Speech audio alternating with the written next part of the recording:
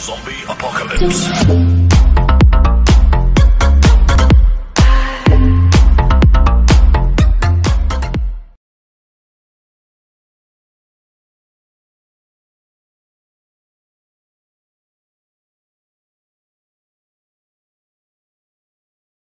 Sa layuning matulungan ng bawat Pilipinong gustong bumalik sa kani-kanilang probinsya para makapagsimula at doon mamuhay ng maayos, inaprubahan ng Pangulong Rodrigo Duterte ang EO 114, Balik Probinsiya, Bagong Pag-asa Program or BP2 na agad namang tinangkilik ng ating mga kababayan. Na-issue rin po ng ating Presidente Executive Order number 114. Ito po ay yung sa Balik Probinsiya, Bagong Pag-asa Program. Ika-20 ng Mayo, nang maihatid sa Leyte ang first batch ng BP2 beneficiaries na kinabibilangan ng 121 Leyteanyos.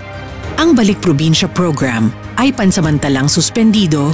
Ito'y upang bigyang daan ang hatid tulong na kaloob ng pamahalaan sa iba pang mga kababayang naghihintay makauwi sa kanilang mga tahanan. They give way to the more important transportation requirements of OFW, turista, as well as estudyante para mauna sila kasi mas malaki yung pangangailangan para sa kanila to be able to go back already to their provinces.